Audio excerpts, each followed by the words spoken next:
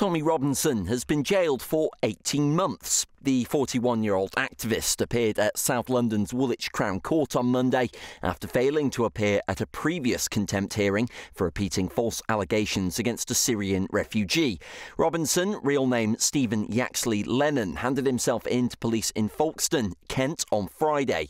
Speaking during sentencing, the judge warned supporters in the courtroom to remain silent as he read out his closing remarks, labelling Robinson's actions a blatant breach of libel restrictions. He told Robinson that nobody is above the law. A non-custodial sentence cannot be justified, confirmed the judge, before handing down the 18-month sentence.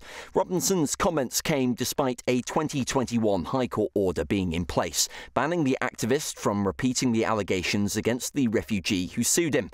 Police confirmed he'd been arrested on one count of failing to provide the PIN to his mobile phone under Schedule 7 of the Terrorism Act 2000.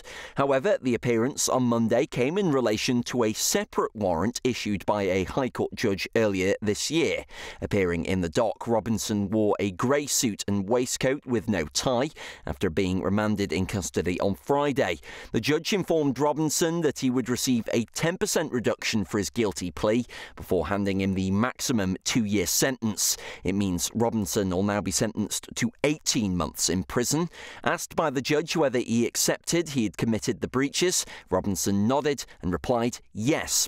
The Solicitor General issued 2 contempt claims against Robinson, claiming he knowingly breached the order on multiple occasions. Robinson is said to have repeated allegations against the refugee after airing a film at a protest in Trafalgar Square. The activist, who has 1 million followers on Twitter, had previously been successfully sued for libel by the refugee. Those who commit contempt in a court of law can face up to 2 years in jail, a fine, or in some instances both.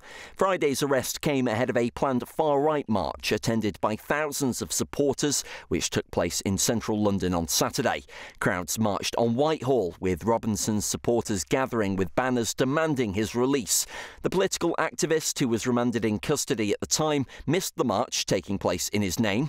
Demonstrators carried placards reading "Two-tier Keir fueled the riots" and chanted "We want Tommy out" as they headed from Victoria Station to Parliament Square.